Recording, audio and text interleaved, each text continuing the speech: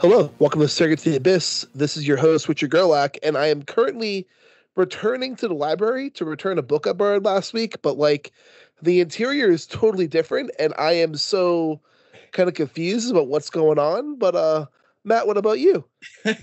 I'm trying to decide if I'm more of a Twizzlers person or a Red Vines person, or like old fashioned licorice. I feel like I don't know. I think I'm more of a Twizzlers.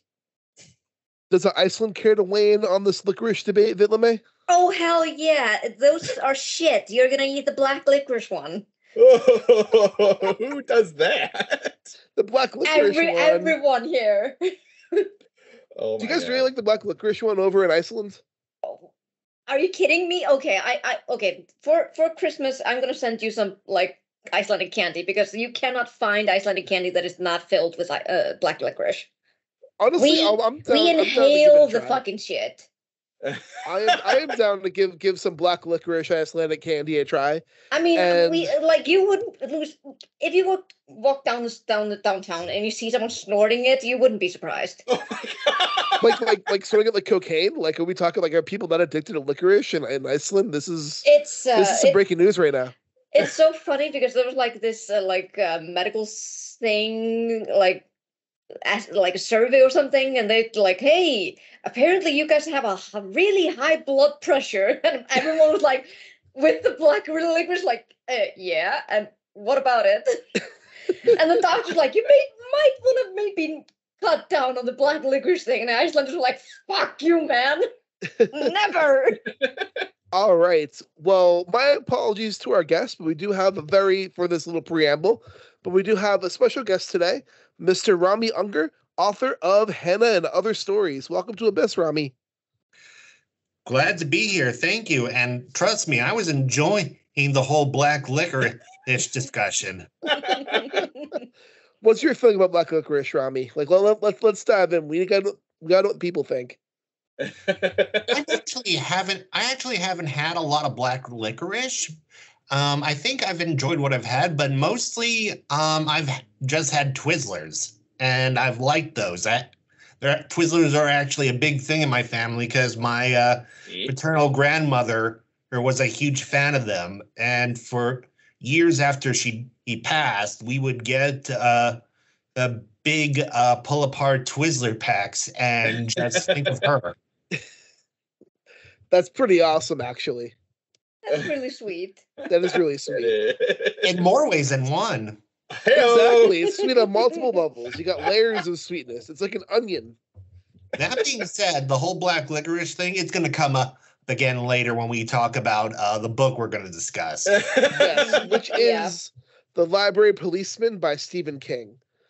But before we get into our discussion of our media and our discussion of Library Policeman, why don't you tell a little bit about yourself to our audience, Rami, as well as your new short story collection, Hannah and Other Stories.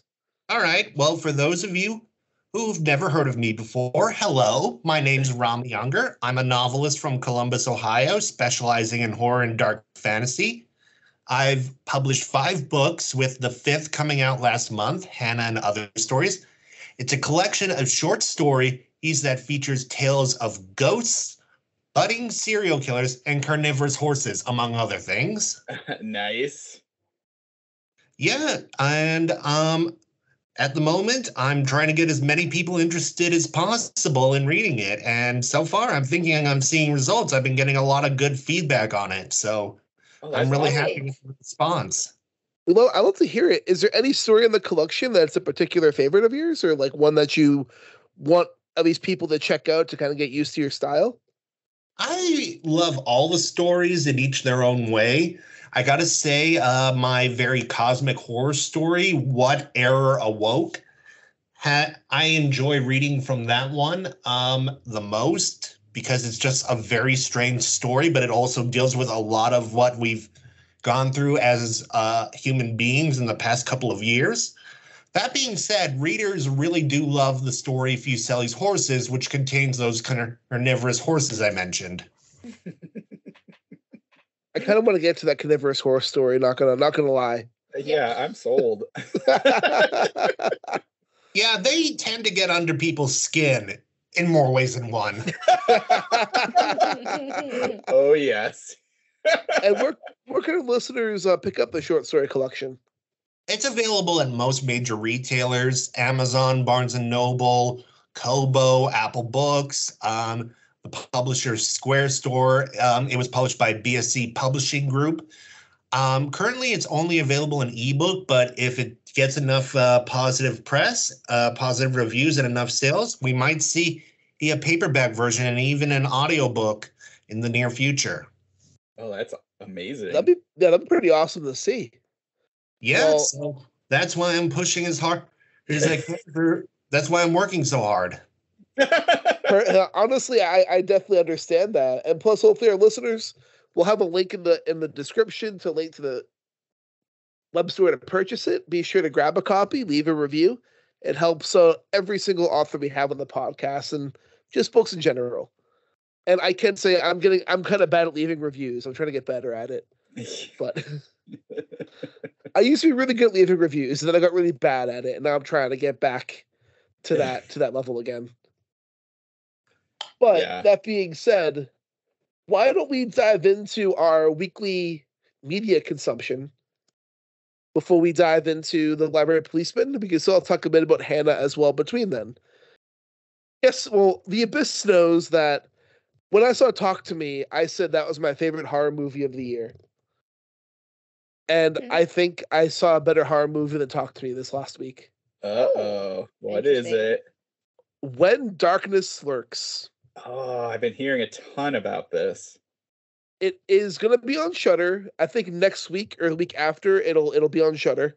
I drove down to see it in the theaters because I'm impatient, and to be honest, like, I feel as a horror fan, we should support the more independent or smaller releases in theaters over shit like The Exorcist. As much as I love the original Exorcist, I have no desire to see Believer. Like, yeah, I'm waiting till it's on streaming. From everything I hear, that's a wise decision. Yeah, I'll see it on the streaming, but in the theaters, I just have no desire to see it. So I found out when Evil Lurks was playing like an hour from my home, so why not go see it? And holy fucking shit, this movie. Like, this is anyone here ever seen the movie on Shudder called Terrified? It was also an Argentinian movie. I want to see that movie, but I can't find it anywhere, and I don't have Shudder, so stop asking about that. I don't have Shudder either. I've been meaning to get it, but just have not gotten around to it. Well, that's a great movie, and I think he topped it with this one. That's awesome. The premise is like, it takes place in an alternate reality where like demon possession is kind of seen as a fairly common thing. And like the church has kind of fallen in its belief, and people who go services there, because why go to church if demons walk among us now, you know? Yeah. And so in the beginning of the movie, it opens up with our main characters hearing some gunshots in the distance. And then they go exploring the next day, and they find a man who has an ID card. Well, don't find a man. They find the lower half of a man with a box and his ID card that IDs him as someone who's a cleaner. And the cleaner's job is to go to these towns and cleanse them of a possessed body. And in the house that he was found there is a man who's been possessed over a year. He is sickly obese. He's dead. It's just a demon inhabiting this body now. Sickly obese. There's pulsating sores all over his body. Whenever he talks, bile just drips out of his mouth. It's very nice. I love it. And if you don't dispose of him the proper way, other demonic spirits will be invited to the area, and it gives him a chance to be reborn in flesh. Oh, that's cool. And so our main characters try to move him and dispose of him the proper way, and fuck up really bad, and spend the rest of the movie trying to fix their fuck up. And this movie's fucking brutal. Like, it holds no punches. Like, if you want a mean, gory, visceral horror movie that is bleak as fuck, this is your movie to see. All of this checks some boxes. So, I mean, if you have issues, what? I might have to try and look this one up if I can. Yeah, I mean, even though it's going to be on Shudder, you can still probably rent it on Amazon, or the DVD Blu-ray will be available in a few weeks too as well. So it'll be available outside of Shudder too. But it goes for the jugular. If you're sensitive to violence against children, oh no, not a movie to watch. Just gonna put that out there. Well, that is good to know. And also, if you struggle with violence against animals, there's a little bit of that there, but not a lot. But just to let you know, dog die? Well, the dog does die. Oh no! But the dog is possessed. The dog is possessed by a demon. So I feel less bad about the dog dying. Yeah. But the dog does bite a 7-year-old girl in the face. Oh, geez. And that's on camera. All right. That's I'm still in. Like, the movie's a lot, and it knows it's a lot, but it kind of, I like how it embraces the fact that it's a lot, and it's so violent. Like, half the time I was like, holy shit, as I was watching this. It's just a really, really fantastic horror movie, and I can't really recommend it enough. I do see the people who don't like it, and I get why they don't like it, but it just worked for me. It's exactly what I wanted it to be. So maybe just mixed expectations. But if you go in expecting a mean, gritty, violent horror movie, this is it. Excellent. And I am almost done. I know we can talk about this in a bit later, but I have one episode left of The Fall of the House of Usher. Yes. I have one more episode that I'm done, and we'll talk about more in depth because I know you'll go over it too, Matt. Yeah. But I'm loving it. I think it's one of Mike Flanagan's best projects. Yeah. And I'm kind of happy that he left Netflix. Yeah. And is now kind of doing his own thing.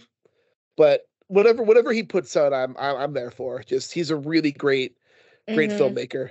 Yep. Yeah. This one's definitely a great like swan song to get out of Netflix. I think he's just like, here it is. This is what you guys are missing. This is what I'm going to do now. And what I have to laugh is that I guess, I've only watched the first 4 episodes, but even in these, like, the commentary he kind of throws in is just so great. And it's some of it seems like an FU to Netflix, and some of it's just like, hey, I know a lot of people are going to watch this. Here's my thoughts on AI and pharmaceutical companies and animal testing and all these things.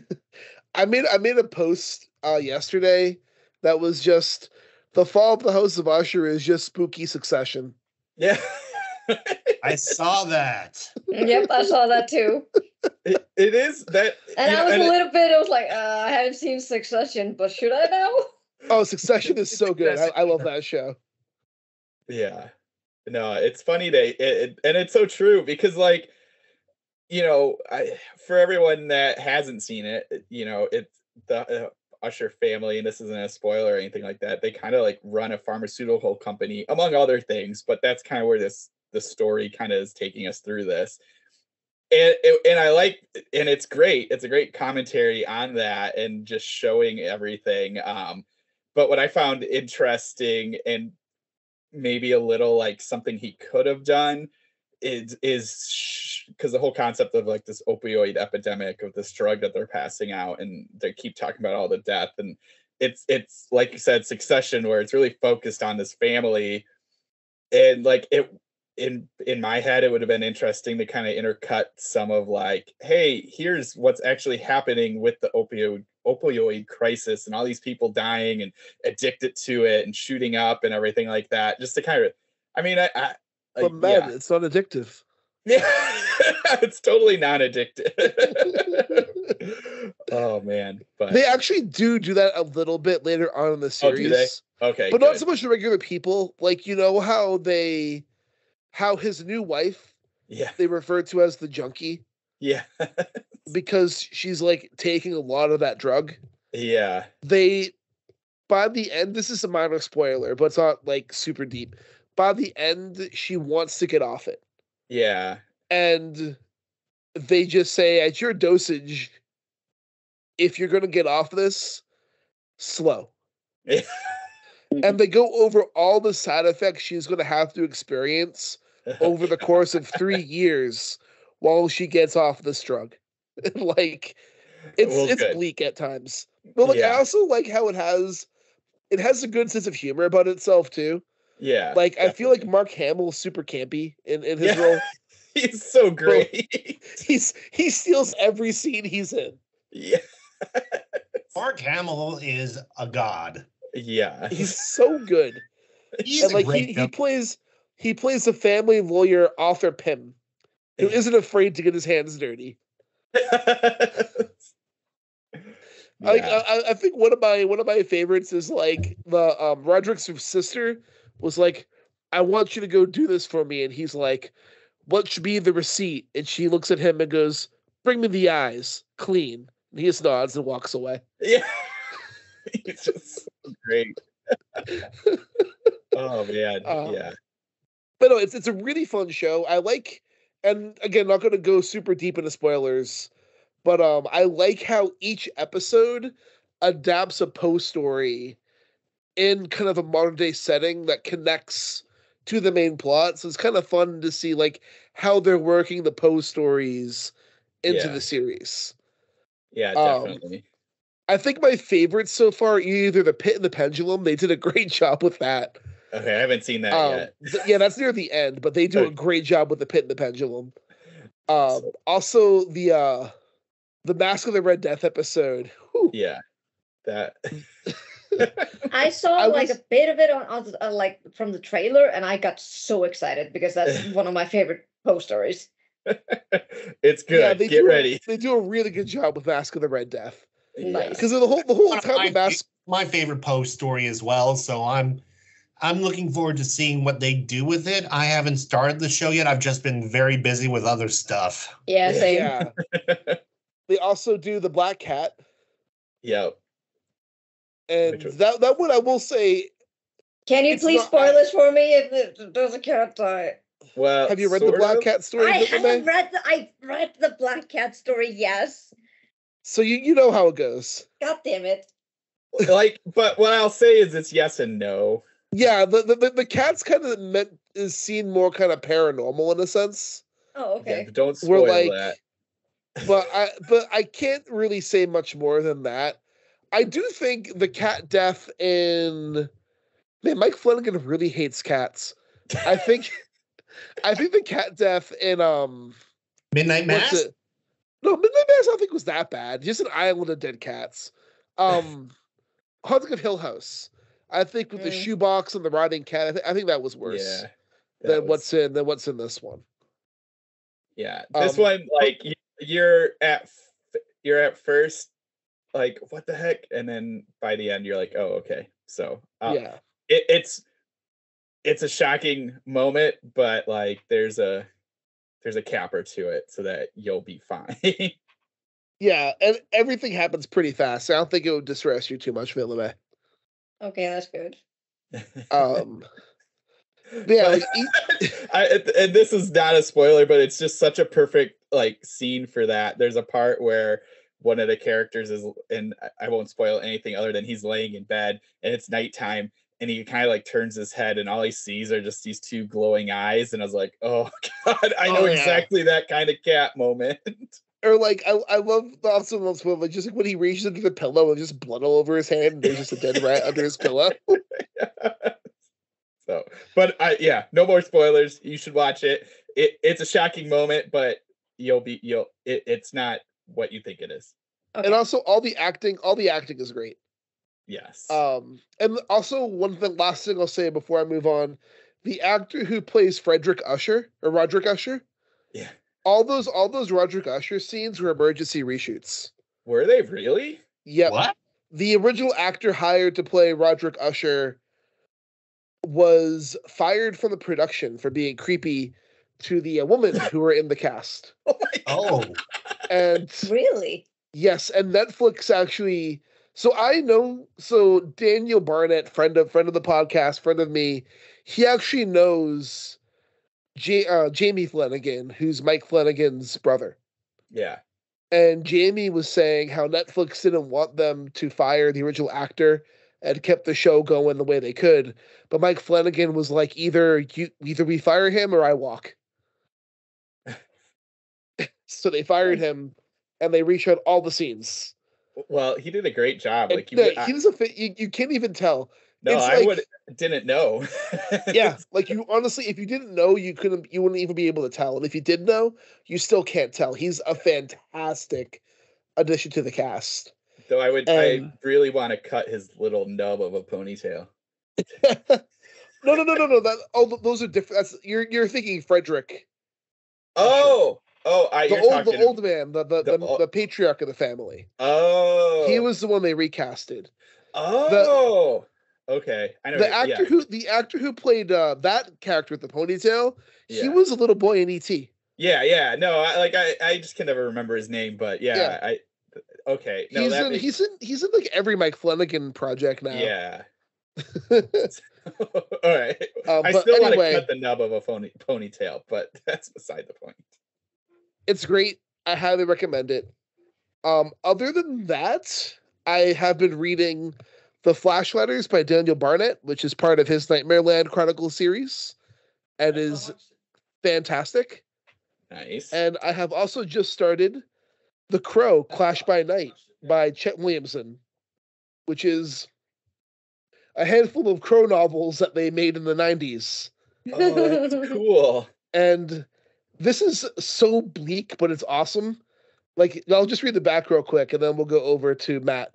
But it says, "The Eternal One, at our human limits, when we've gone as far as flesh and imagination can take us, we meet the Eternal One, the Crow.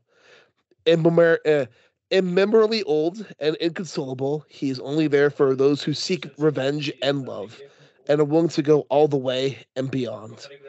A crazed militia has planted a bomb at a daycare center, and a dedicated teacher discovers it just in time to get herself and the children to safety. Almost. For we are in the dark universe of the Crow, where the innocent must die so that justice can triumph. When a woman devoted to peace must don camouflage as she prowls with her black-winged familiar through the tangled underworld of hate on a search and destroy mission that leads her from gun shows to the rebel of the disaster, a rebel that is stirring with a new and hideous life." Crazy. It's great so far. Super bleak. But Matt, what about you? Well, first, did that get re-released, or how did you get that? eBay. Okay. Perfect. Okay. You can find them all on eBay for like $5 each. They're super cheap. Oh, that's awesome.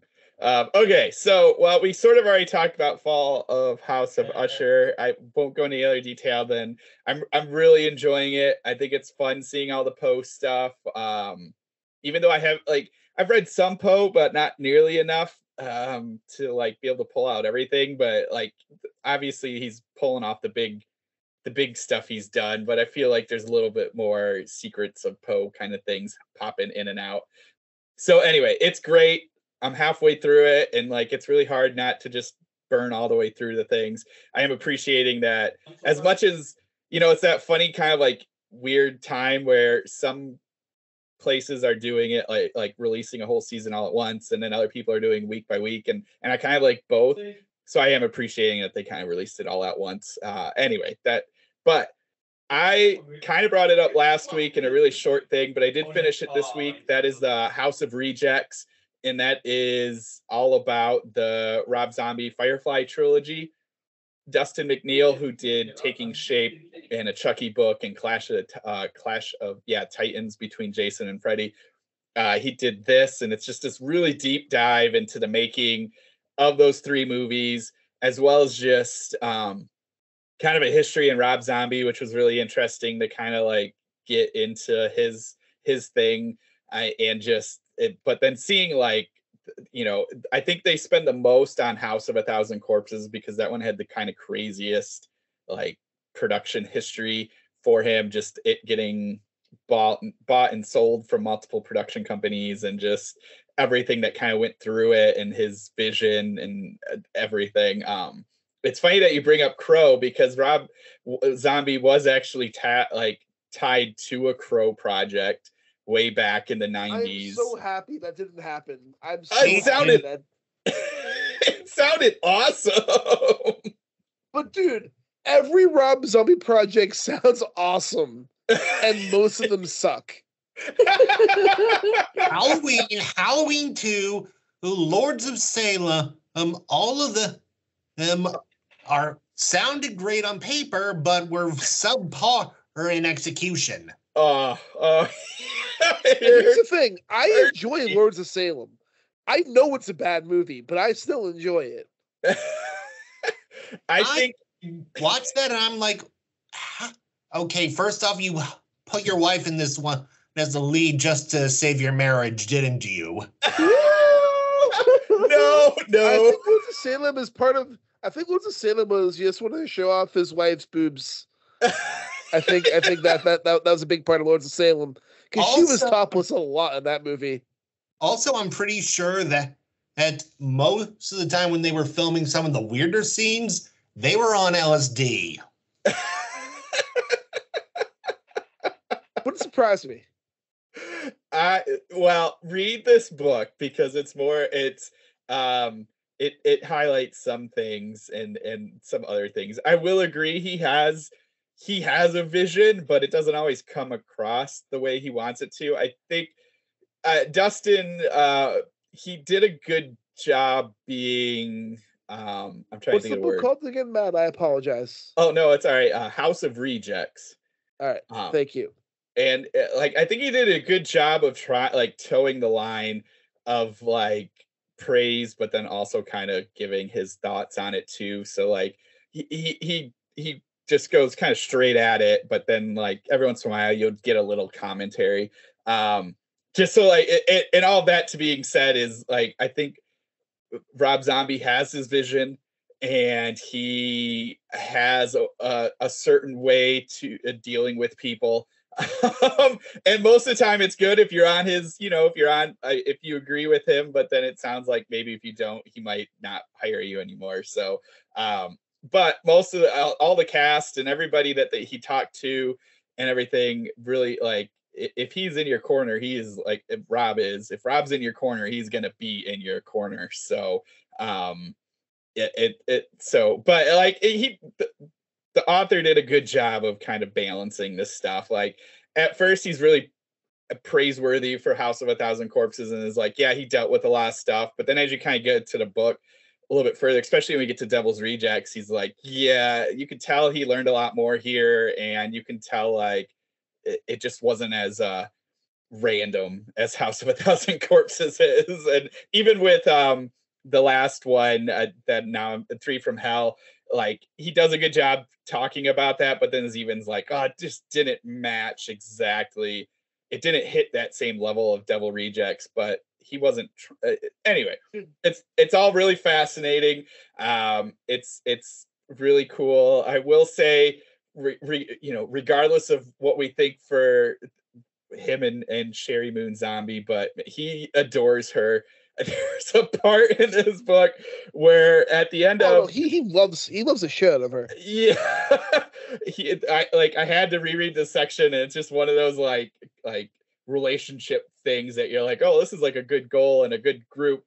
At the end of Devil's Rejects in the movie, they're in the car, and they're shooting everything.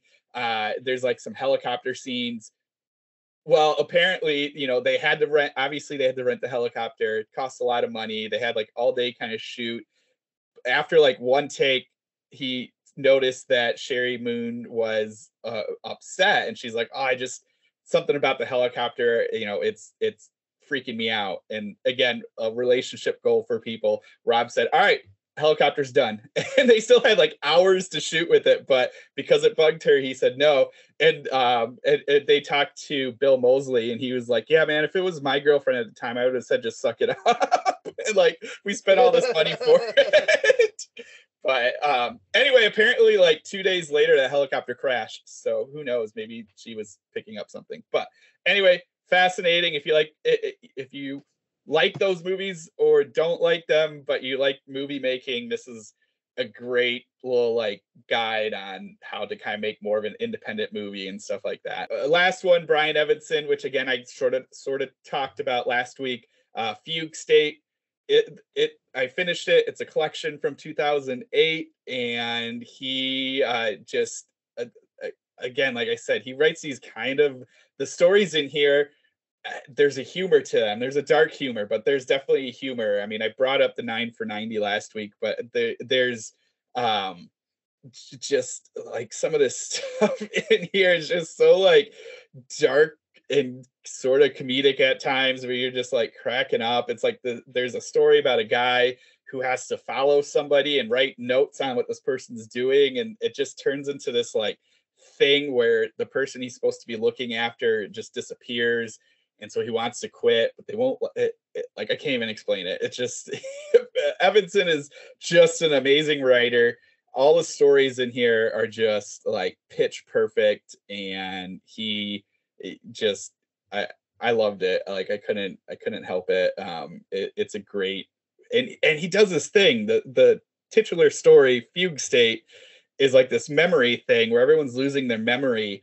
And the way he writes it, you're frustrated because you don't know everything that's going on at the same time that the characters don't know what's going on. And you, like, every once in a while will get a little bit of information. You're like, you want to tell the character like, hey, this is what's happening, but you can't. And it's like an apocalypse thing where everybody's losing their memory. And it's just the way he can do that, and the way he can get you in that mindset and feel the same way they can, is just like nobody else can do that. That's just Brian. He has such an amazing style. And yeah, that's it for me. Awesome. And Rami, what about you? Okay, so I've been consuming a whole lot of different things in terms of media, because that's just how I roll. In terms of movies, I recently watched George Romero's Land of the Dead. It's like the 4th film in his Living Dead series. Yes. Is that with what, Dennis That Hopper? was the first rated R movie. That was the first rated R movie I saw in theaters. I honestly did not expect it to be as good as it was. I mean, it was kind of campy in its way, but it was also really, really action-packed and really well done. For those of you listening, the plot is basically years after the events of Night of the Living Dead and Dawn of the Dead.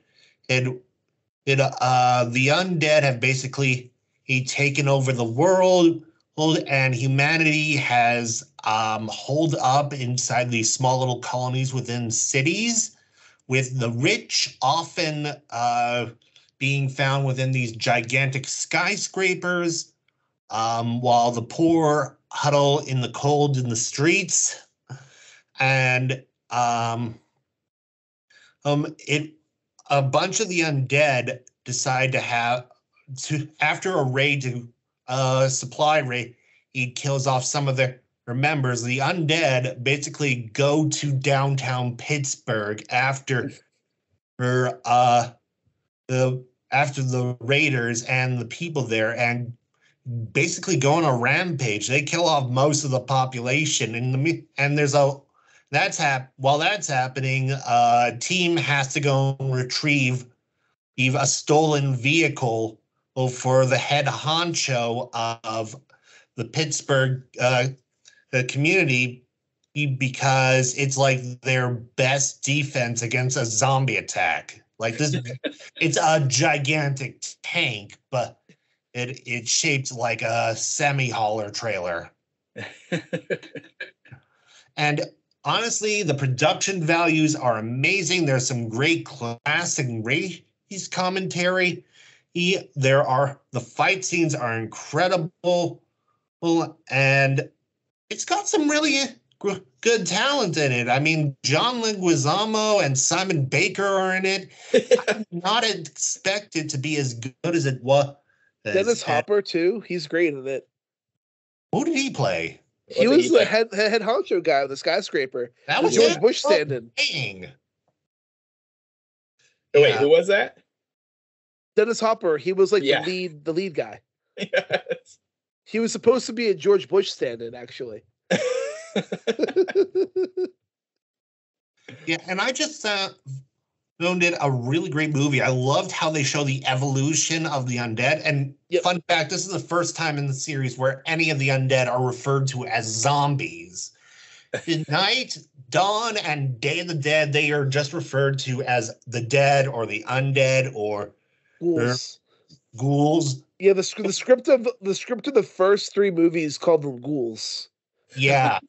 This is the first time they're actually referred to as zombies, and that's by Dennis Hopper. Yeah. And it's just one mention, but I noticed it.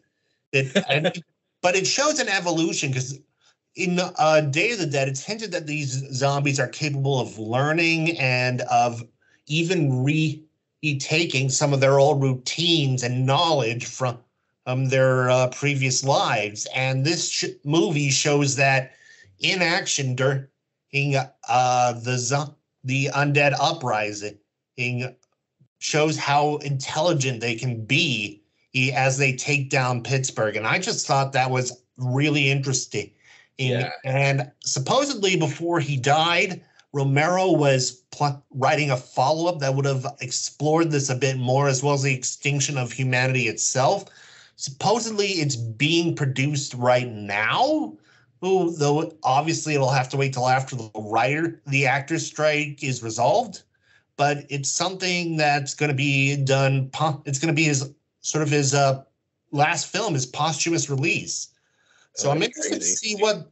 And since Diary of the Dead and Survivors of the Dead haven't been so well received, I think that'll be a great way to end that series. Yeah, actually, I know a little bit behind the scenes stuff with George Romero, and Land of the Dead seemed like the movie he always wanted to make. Yeah. Like the original, I've read the original script for Day of the Dead because he originally wanted this big budget production for Day of the Dead, and the original script was like this epic Indiana Jones style adventure with zombies. And like see that. You can see so much passion. Like it was a good script. It actually was a really good script, and you can see so much passion for like what he was doing.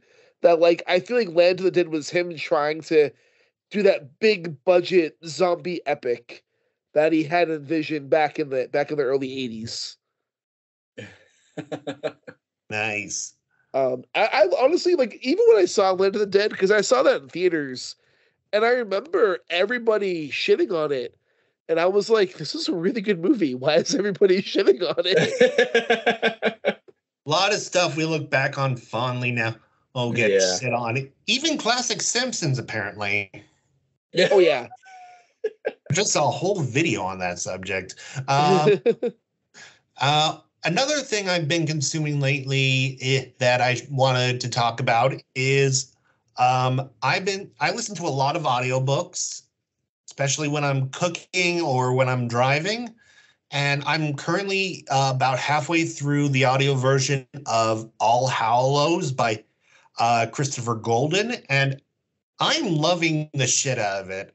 Oh, that's great. So good. It takes place in, I think, 1984, somewhere in the 80s, but I'm pretty sure 1984 in Coventry, Massachusetts, on this particular street called Parmeter Road. On Halloween night, these families are trying to celebrate the holiday. One family has a haunted woods attraction in their backyard. Another family's throwing a party. The kids are going around trick-or-treating, but there's all this relationship stuff going on around as well. A lot of secrets of suburbia being found out. One woman is realizing her marriage is basically dead and has to throw her husband out of the house.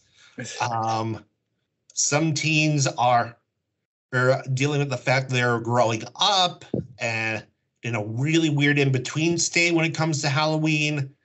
Others are just trying to find adventure before their lives change. And at the same time, as all this is unfolding, there are these strange kids going around the neighborhood looking for help. They say they're running away from someone dangerous called the Cunning Man. Who that is exactly, I've yet to find out, but it is just really well done. And most of the first third of the book is just setting up the various characters and the relationships between them. And honestly, if you go with, if you are expecting like straight out eek horror stuff right at the beginning, you'll be disappointed. But honestly, I do not care because the human drama is so well told and so compelling that I was just like, I want to know more. Tell me more. And the horror stuff is just coming in right now. We're starting to see these strange kids and this Cunning Man, and it is getting very interesting. And I'm looking forward today when I'm out and about running errands and stuff to listening to that in the car. Nice. That sounds awesome. It does sound really good. I haven't read Christopher Golden in a while, but this is my first by him, and I'm really enjoying it. His he put it a couple of years ago. I gotta get the name. I forget it right now, but he's honestly like Christopher Golden stuff. I've never read a bad book by him. It's always been either average, good, or I love this. So like I've honestly enjoyed everything I've read by him. Though his book Ararat has one of my favorite endings. Don't spoil it. I haven't read it. I won't say anything more, but I'm just gonna say the ending to that book is fucking great. Like, so good. But yeah, no, Christopher Golden, I definitely like any of his stuff. You can't go wrong with. Nice. I'll have to, if I really enjoy the ending of All Hallows, I might look that up. But anything else, Rami, or is that all set for you? I watched the original Nightmare on Elm Street on Thursday while I was getting some ink at the tattoo parlor. Oh, nice. Nice. It had been years since I'd seen Nightmare on Elm Street. Johnny Depp. Yeah, it was his first film, and you can't even tell it's him. Yeah, I know. But it is such a good film. I had forgotten how well they set up Freddy in this mystery. And I just watching it, I was thinking to myself, I can see why this became such a phenomenon, and while they've made so many sequels. And that's actually a goal of mine this October, is to watch as many of the Nightmare and Friday the 13th films as possible. I watched the first two Friday the 13th films yesterday, actually. And I might watch the third or the fourth tonight. Nice. Oh, yeah. I mean, you gotta watch the third one. I will. Yeah, the third one's the best. That one, I've seen that before. That's where he gets his mask, where Jason gets his hockey mask. But I've never seen. And it's 3D. Yeah, I've never seen part 5. I've never seen Jason Takes Manhattan. I've only seen the opening of Jason Goes to Hell. Jason Takes Manhattan is great. It's so cheesy and so fun. And they filmed it in Vancouver. And they're trying to pass off Vancouver as Manhattan. Oh, well, they're only in Manhattan for like, 5 minutes? Yeah, they got like one shot at actual Manhattan, and the rest of the movie was filmed in Vancouver. It's just all on the boat. Hopefully I get to that movie soon. I also want to watch Dark Harvest, which was just released yesterday. Yeah. It's not playing in any theaters near me, and I'm so disappointed. It's not in any theaters as far as I'm aware. It's only available through like Amazon Prime and Google Play. But I want to watch it and I might do that maybe Halloween night. That's a good. Nice. I gotta fit. pick that one up. I love that novella. Like that's such a good fucking book. That is a great book, Norman Partridge, about a weird ritual taking place in this Midwestern town every Halloween in 1963. The ritual goes very awry, and it follows what happens when two teenagers try and figure out what the heck's going on. Yeah. It is brutal. Some good violence happens to children in that story. I will say before we hop over to our main topic of discussion, or Vitlame. I did see Saw X. He totally skipped Vitlame. Vitlame, I'm so sorry, Vitlame. Is it because I've been silent the entire time and people just start getting that I'm here? That I'm allowing people to say their things? Vitlame, you go. Well, I mean, I haven't been like consuming a lot. We did finish a lot of series though, actually. Yeah, my husband and I, we finished watching season 2 of Star Trek: Strange New Worlds. Nice. That was a really good season. It just is so good this season. I love the guy. I love Ethan Peck, who plays Spock. He's doing such a great job at being Spock. Both his human side and his Vulcan side. And I do hate the fact that he has this kind of romance with one other character, but at the same time, I'm shipping them so hard. It's like at one point in the episode when they were like, when I felt something and I just looked at my husband like, do you feel that? And he's like, what? Do you not feel the fucking tension? And he's like, maybe? And I'm like, it's good. And then I just I don't know what's going to happen with season 2, but I do like the fact that the enemy is the Gorn. And I love the fact that they look horrifying. And I think it was the last episode of season 2 where there's this like a nice little a nod to aliens. Yeah. I can't say much. It's basically like you just see like this kind of horned tail just like curling up, and I was like, whoa, if this isn't a nod to aliens, then I don't know what. And it was really good. It was like really shot really well too. It was like it had like a horror element to it. Nice. I love the crossover episode. There's a crossover episode in season 2. They do a crossover with Lower Decks. Oh, really? Yes, they do. Oh, and it's amazing. It's amazing. They shifted, like they shot it part like animation and then part like live action. And that's awesome. It's so good. And then right after that, the next episode was a musical one. I love it.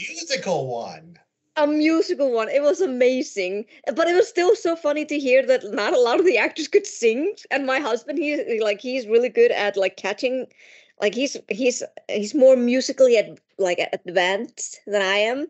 And he was like, "Whoa, this guy has been auto-tuned. This woman auto-tuned. Holy crap, this person is auto-tuned." Here's the thing: most singers are auto-tuned. Yeah, but Ethan Peck, Spock, he could sing. Yeah, although he had to keep his pitch really low because, being Spock. I just like how all of them have a really good depth to them. Like they're not one-dimensional at all, or two-dimensional. Like every character basically has their own story, which is and they get a chance to explore it a little bit more, which is nice, because I felt like in other Star Trek series, we don't get as much time for some characters to explore their lives or their backstories. So yeah, we finished that, and we also finished Witcher, the 3rd season, which is really late, I know, but I haven't finished it either. Yeah, we were going to finish it during the summer, but after I got my LASIK eye surgery, I couldn't really watch it, and my husband was like, "I have a feeling that there's gonna be a couple of shows that you might cry at, so it's not a good idea." And we decided to watch it while we were eating dinner for some weird ass fucking reason. That's a good reason to time to watch it. Well, yeah, but I actually started I have it on an episode where I bawled like a baby. There was this one scene, I'm not gonna spoil it, but there's one scene with one character, and she's writing a note, and it's really melancholic, and I'm just eating my fried rice or something, and then suddenly I suddenly hear the shift of tone in what she's writing, this person, and I just look up and what the fuck are you doing?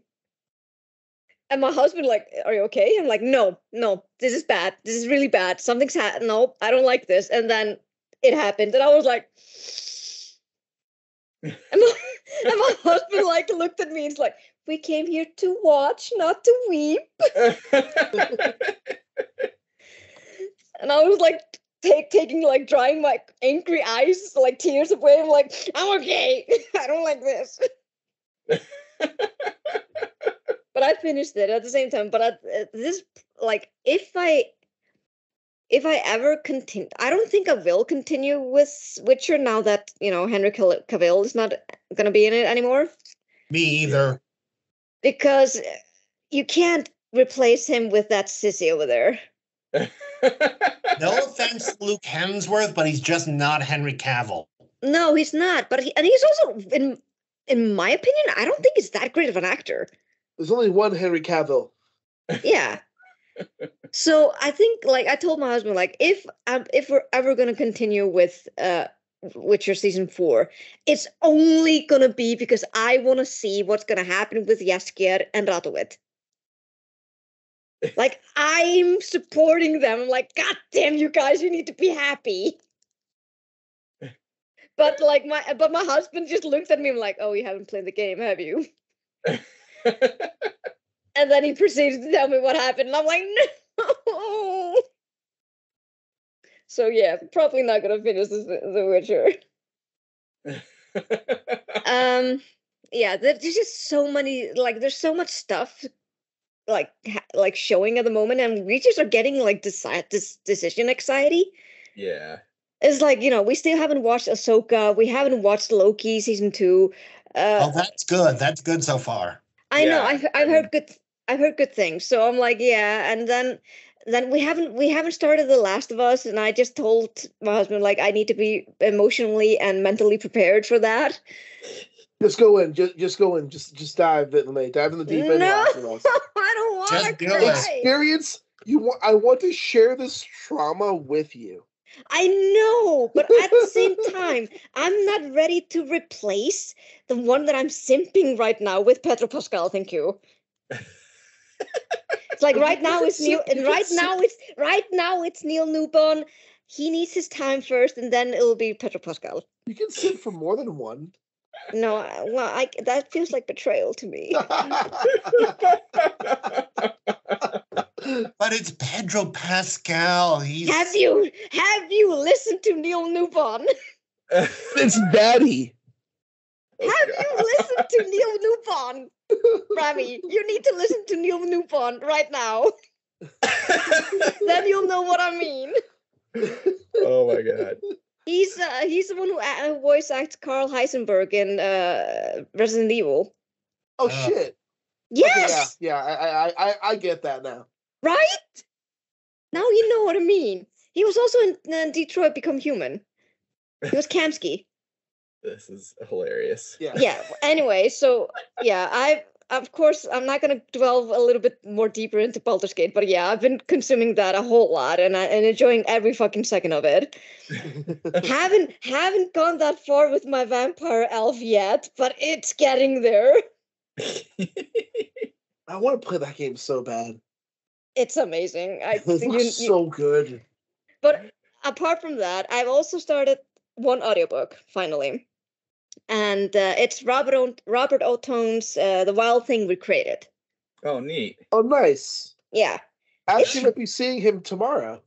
Oh, nice. Tell him that I really enjoy his story. I will if I go. Yeah. It's really good. It's like I can't tell because, I'm childless, so I don't have any kids. But he managed to really portray how, deciding like, hey, we live pretty good lives, being a childless couple, but then the social pressures of having a kid is really highlighted in this story, and I really felt that. But at the same time, if I were that couple, I would be like, fuck those people. Then if they can't hang out with us just because we don't have kids, then just fuck them. Yeah. And he also really managed to just really lay it out how horrifying pregnancy is. So I'm like, no, I'm good, thank you. Honestly, pregnancy is pretty much body horror. It is. It's horrifying. Did you know that they can consume your teeth? Yes. What? They can, yes. Like, if you're not on constant, like, vitamin, like, if you're just not inhaling fucking different kinds of vitamins, they can just really just make you drop your teeth. Yeah. Yeah. And yeah, it's apart from that, I still also like he's putting kind of like a Rosemary's Baby twist on this.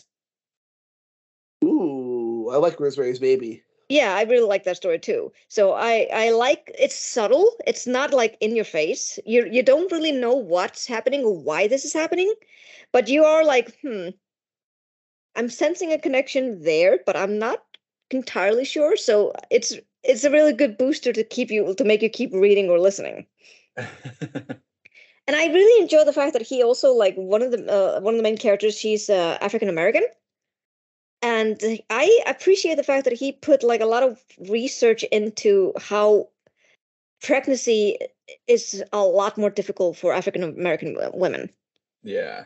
Like the complications that happen to them and everything. So I really appreciated like shedding a light into that because I had no idea. Oh, that's cool. That's good. Yeah.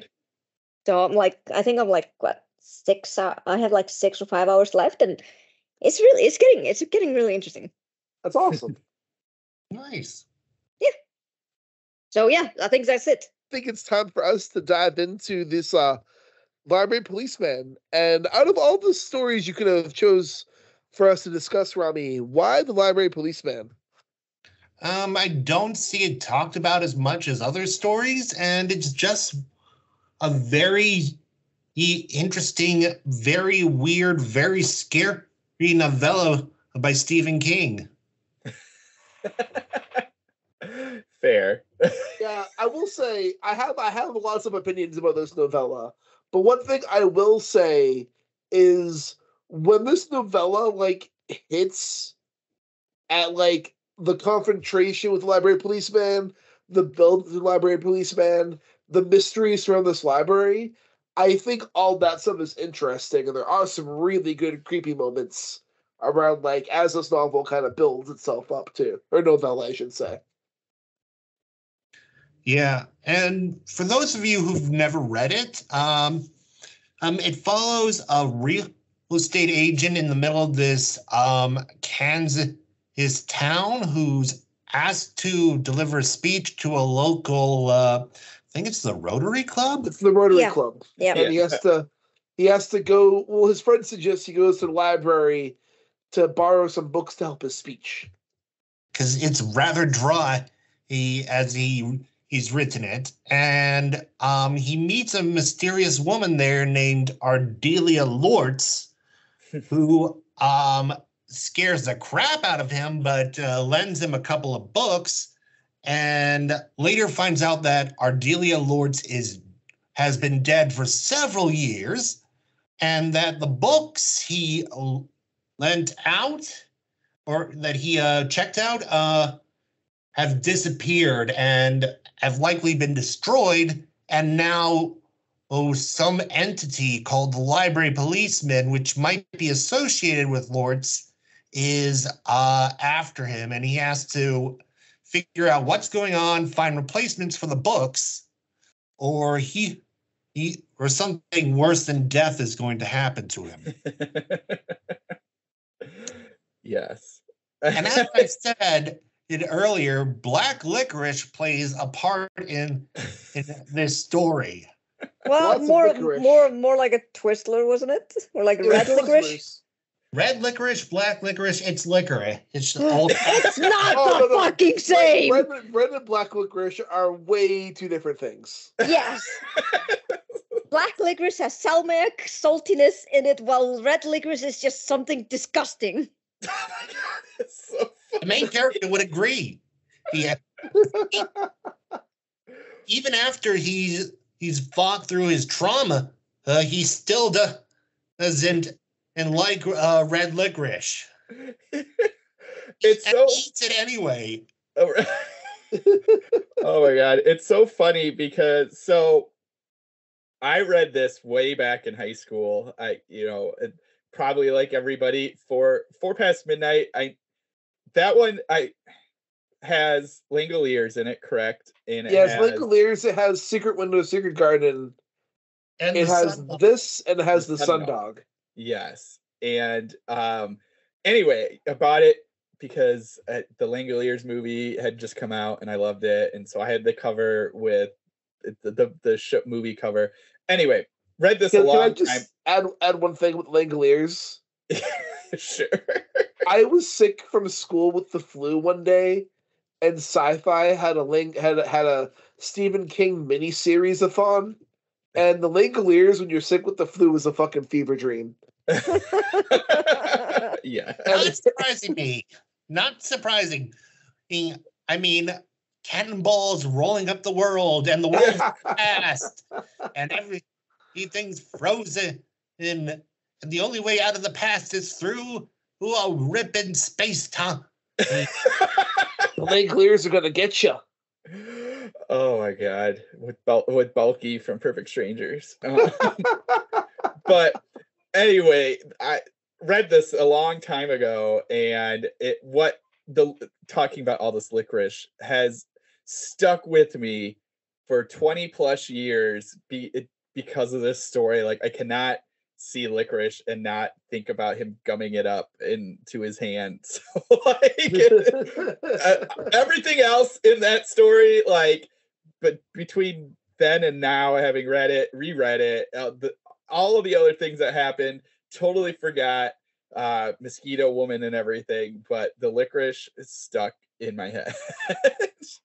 Yeah, and I find that the entity we're dealing with, the entity that takes on the form of Ardelia Lurks and the library policeman, it's very... we don't know much about it. It's very similar to Pennywise, it I'm glad you mentioned that. It feeds off fear, but specifically in the form of child tears. It hides in plain sight and has a lot of psychic control over its victims. Yeah. We were actually talking about this before you came on, Rami. There was because I haven't read that many Stephen King books, so I had to ask the guys, hey, did this book or this novella, was it written before it or after it? And apparently it was after it. So I immediately thought, so he was just basically still riding off the high from it. Well, and he has this tendency. I can't remember what episode we did one on one of his stories, and it was very similar to another one. He has this tendency to redo what he's done already. I'm trying to think of some of the other ones. Now, of course, I'm drawing a complete blank, but this one is very much, he's like, I really liked what I did with it. I'm going to do it again. And just instead of the house on Nesbitt Street, we'll have a library. And instead of a clown, it'll be a librarian, policeman, mosquito thing. But the basic idea is exactly the same. In fact, you even have to kill it almost the exact same way. I was just like, oh, King, like I get it. You know, you had a good idea, and you're like, I'm just gonna keep chugging along with that idea. But it's just like you can do something different. No, we can't. If like, it ain't broke, don't fix it. That's what they say.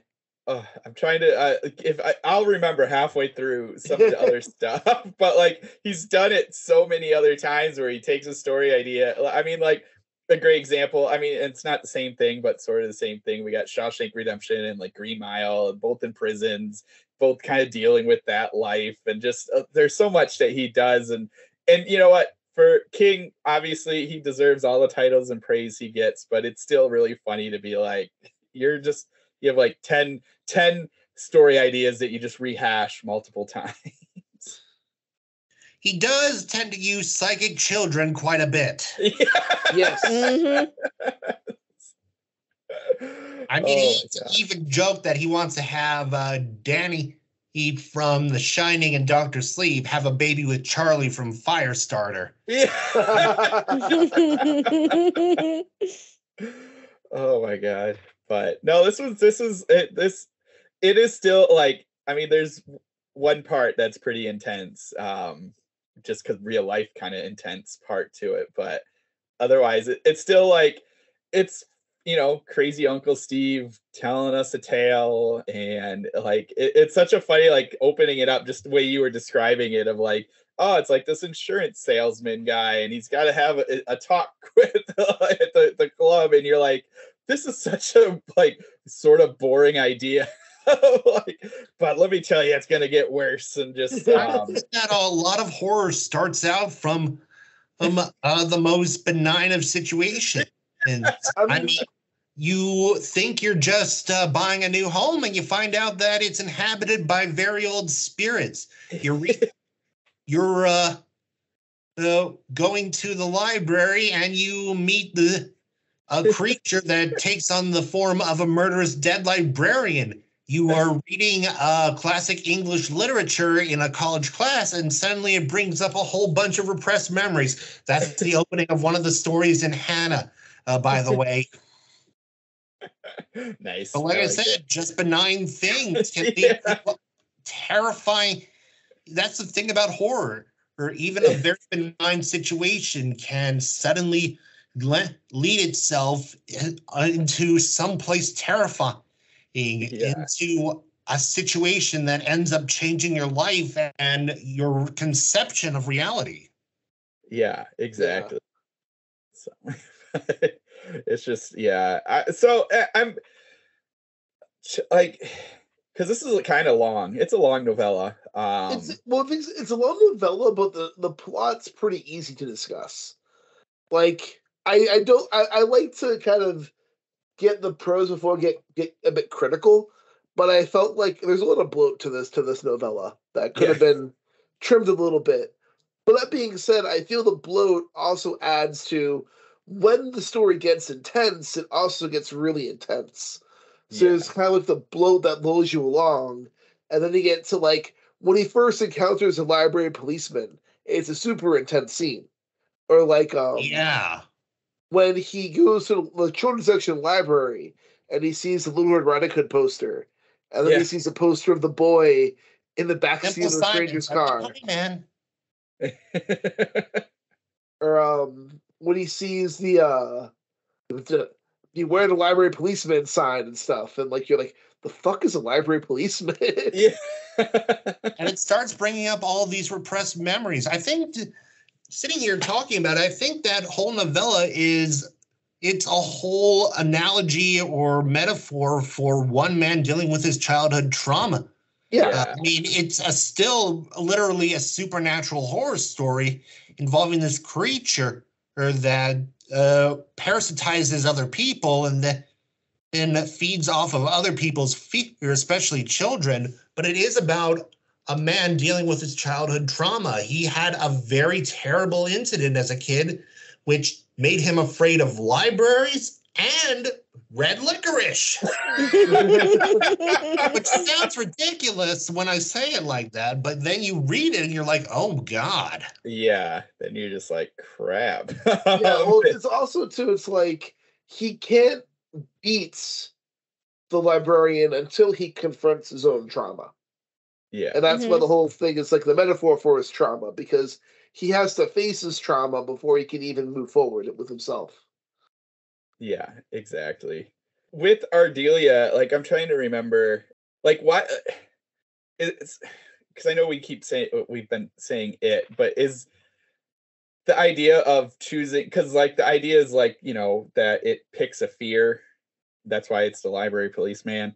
But like, is Ardelia kind of its state, like normal state, kind of like in It? Pennywise is sort of its normal like state besides the giant creature. Like I was just like, and I can't remember.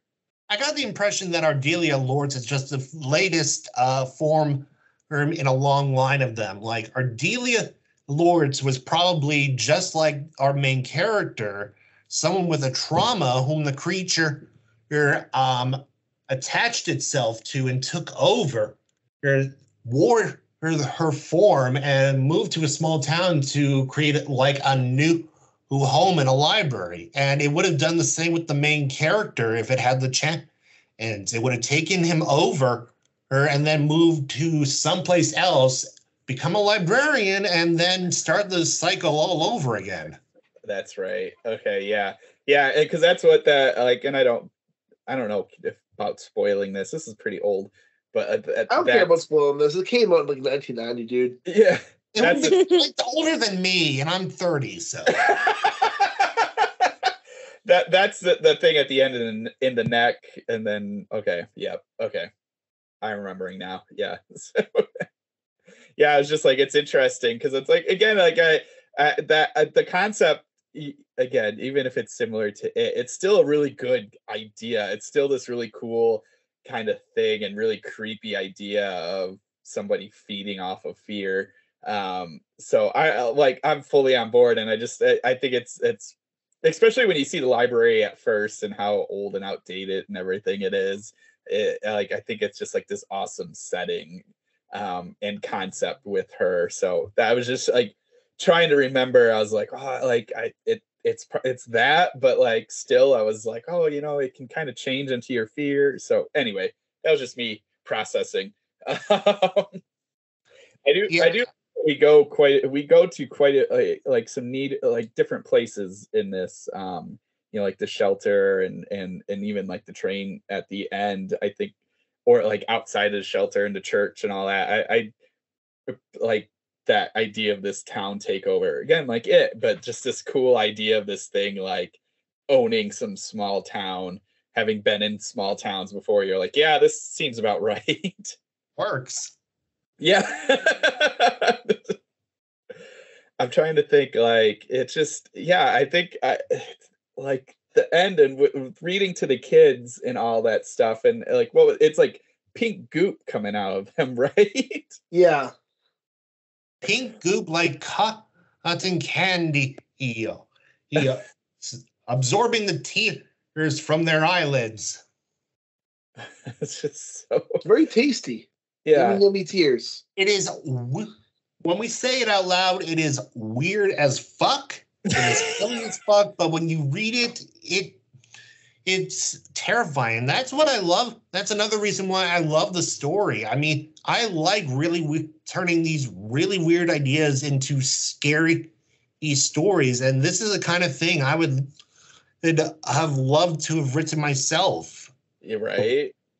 Just like, yeah, I mean, that even like besides I think it's in the bathroom when he sees it, but even like before that, just the fact that the kids are all so like in a trance is such like so terrifying, and perfect. And it's exactly what you said, where it's like it's a simple thing of just, oh, I'm reading to these kids, but like just so terrifying. Since it's King, it's really hard to not talk about like, does this character show up in any of the other stories? I don't know how much King you've read. I know that the town where this takes place shows up at the end of Needful Things. Yeah. In the end of Needful Things, it's mentioned that the main character from Library Policeman and the female lead, he'd have married and moved out of town, and where his office is going to be, or where his office used to be, is going to be the location for Leland Gaunt's new store. Oh, crazy. Wait, this is Junction City, right? Yeah, Junction City. Wait, yeah, was that in Kansas or Nebraska? I think it was Kansas? Iowa. Because also, Desperation and the Regulators both take place in this town. Oh, crazy. Yeah, I was just wondering that because he does quite like to cross-pollinate his stories. So I was just like, I feel like I felt like I did the same thing. Well, you know what they say, Matt? How's a wheel? Well, and that's what I was wondering, because again, all these ties to it, like, is it like the same thing? And I know it's not. I feel. Did anyone here read The Outsider or watch the TV series for The Outsider? I read The Outsider. Okay, no. Did you read The Outsider, Matt? No. Do you mind a spoiler for The Outsider? No, you go right ahead. I feel like The Outsider, similar to this, is like the entity that is the entity in these stories.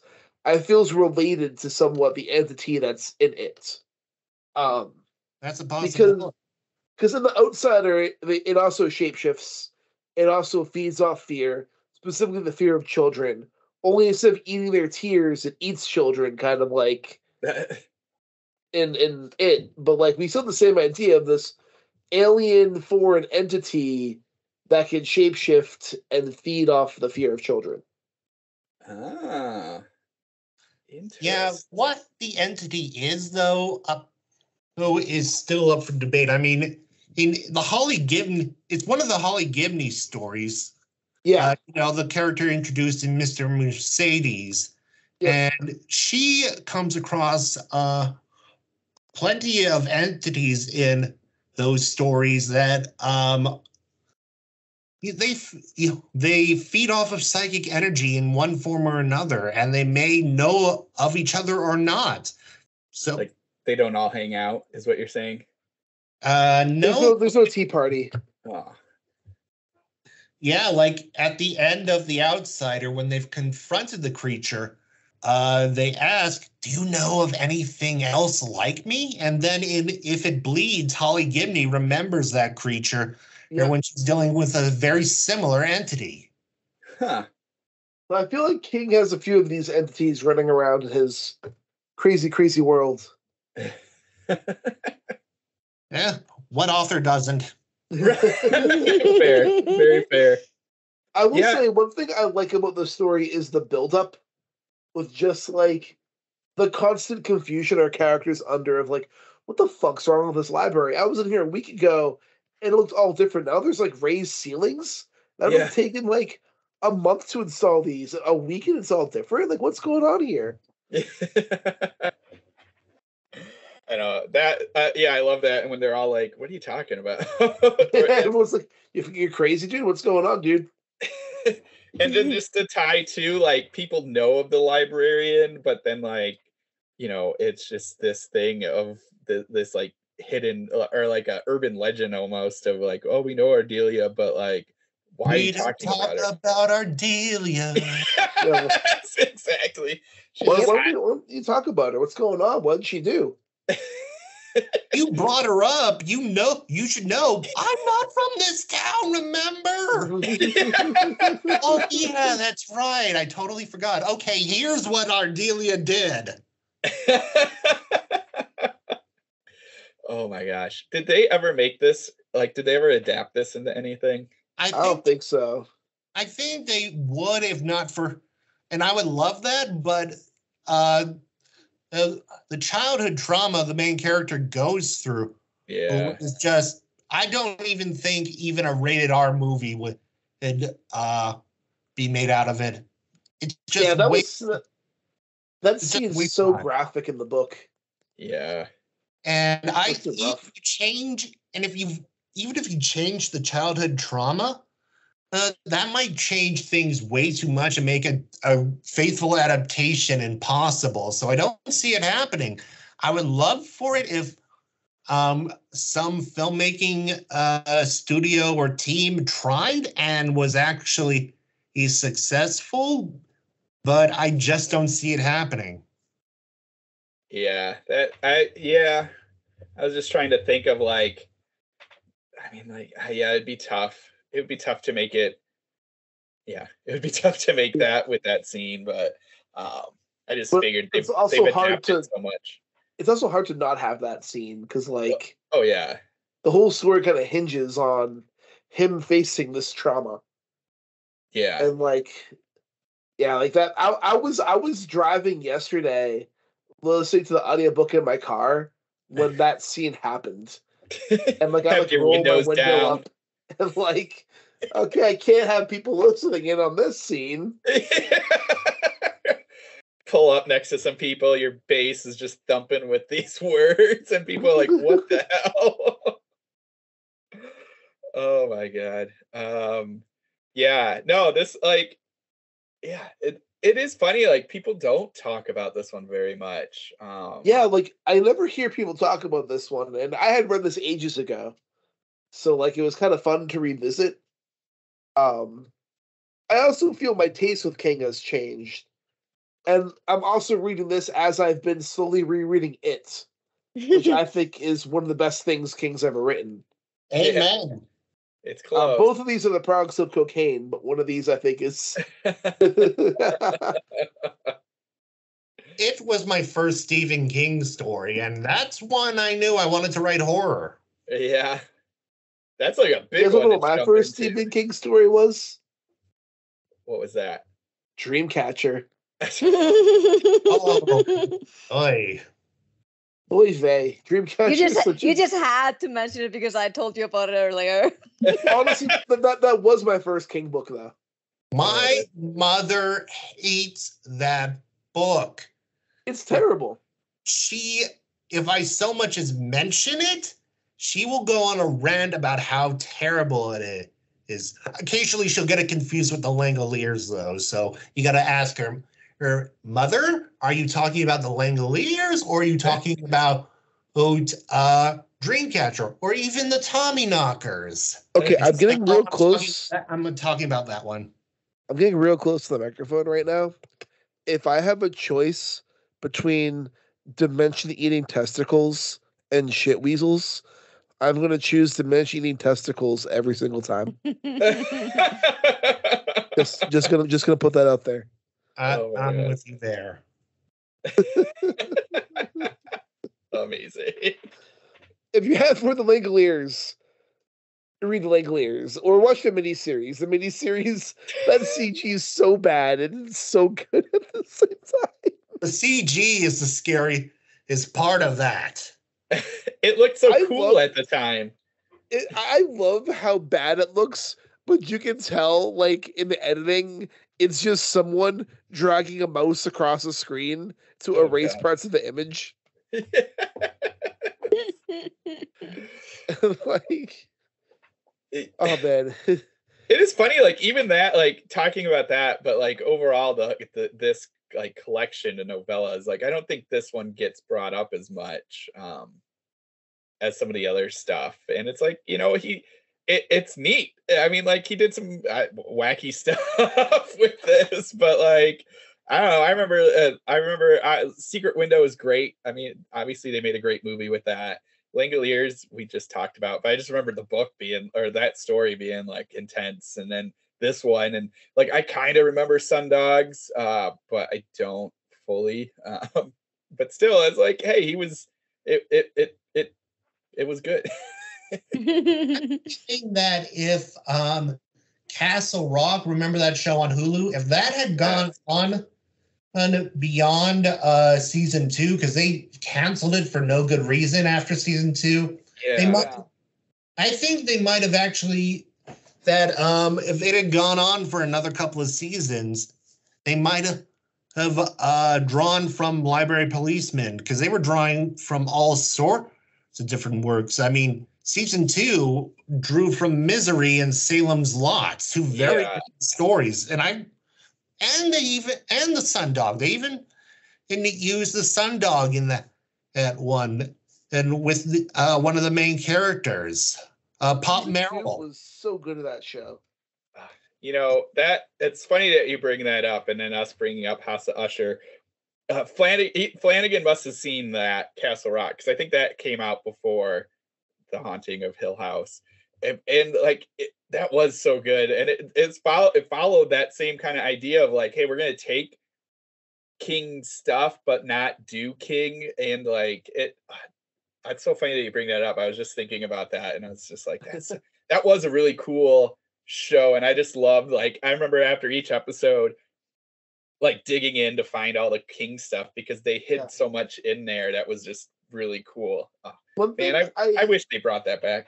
One thing I like about Flanagan is like all of his House of Usher actually feels different, but like especially like The Haunting of Hill House feels like a mashup of Shirley Jackson and Stephen King. Yeah, no, totally. And like a lot of Haunting of Hill House feels like an unwritten King novel adapted to like a TV show. Yeah. And plus he's done King adaptations too. Like he's a huge King nerd, but you can just see King's influence like very clear on Flanagan's work. But awesome. I'm glad you brought this back. It's been a while, like I said, and it was good to get back into this. It's been a while since I've read King in general, so honestly, I want to propose I with Abyss, we can talk later. I like how we cover lots of smaller authors and newer authors, but it would be fun to like once in a while just dive into like some classic horror author to give our take on their stuff too. Yeah. Because like the last time we did King was like when Bo Johnston was on. Yeah. What was that? I forget what story we did with Bo. I remember we did we did Will Jeff Strand. That was the Ladyfingers. That was the Ladyfingers one. I actually use that line at the haunted house I work at. And then we also did, when Patrick McDonough was on, we did Children of the Corn. Yes. And then we did, that's it. And then this. So we haven't done anything else besides He Who Walks Between the Rows. Yeah, we haven't done a lot of King. I think it'd be cool to cover some more King or cover some Peter Straub or kind of dive into a couple authors who are modern classics. Yeah. And just give our take. Because it's interesting going from indie stuff or more modern stuff to King. Because the styles are so different.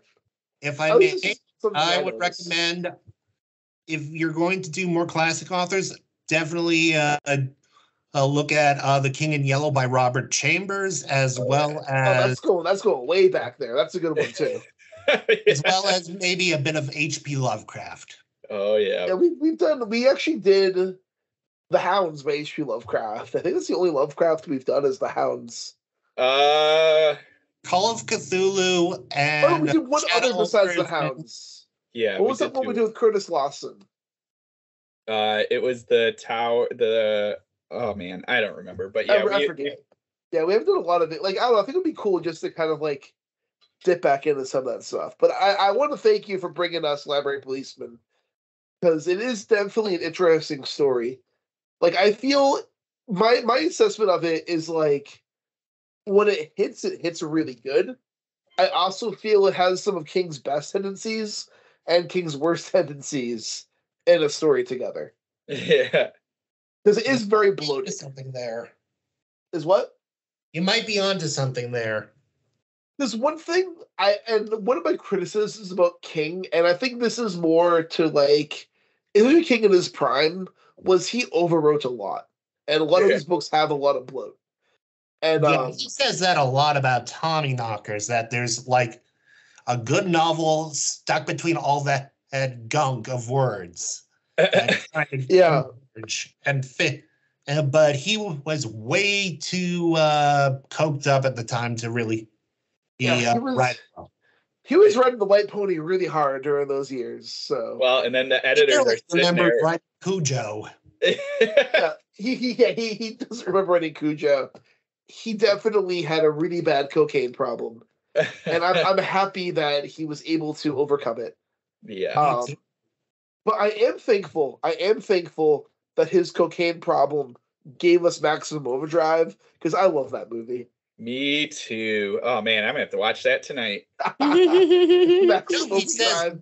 He says Annie Wilkes is basically cocaine. I believe it. Yeah, that tracks. Yeah, like Maximum Overdrive, that movie's a product of cocaine. Like, seriously, soundtrack, fuck it. Let's just pay for AC/DC songs. All right, got that out of the way. Oh, God.